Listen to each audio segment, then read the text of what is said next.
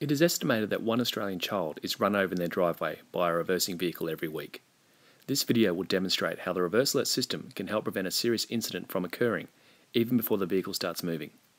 As you can see, the father is clearly distracted and is rushing to work, while the children are playing near the garage. The father has not seen that the ball has rolled behind the car and his youngest child has given chase. Because the vehicle is equipped with a reverse alert system, as soon as the reversing gear is engaged, this turns on the rear sensors, and because the child is standing within the range of the sensors, the brake is automatically applied. This is a very important feature of the reverse alert system.